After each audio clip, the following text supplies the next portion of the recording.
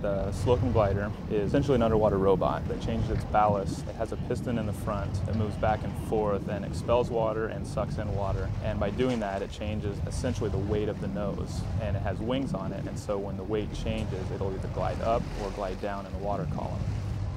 With the Slocum glider, we had some initial issues with the ballasting. So when you put the glider out, since it's pulling water in and out with the piston, you have to get it as close to the density of the water that you're using so that it can float up and down. If you get it too heavy, then it sinks and it can't rise to the surface.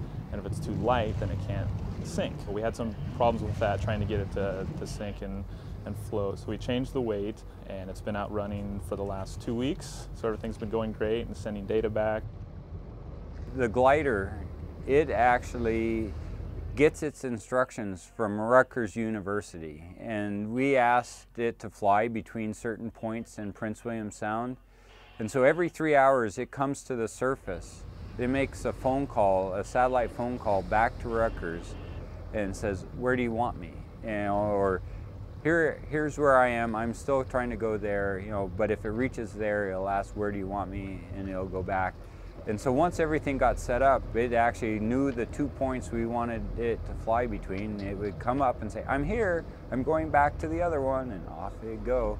So it's been just swimming back and forth. When you plan ahead, you hope to know that it's going to be a safe area or a calm area where there isn't much weather. And so you send it back to that area, and you keep track of the battery and the time on the computer when it calls in with the satellite phone or the Iridium phone. And you have an estimation of when it's going to be there, and so you go back and you just kind of wait for it to call in and come in, and you pick it up and pull it over the edge.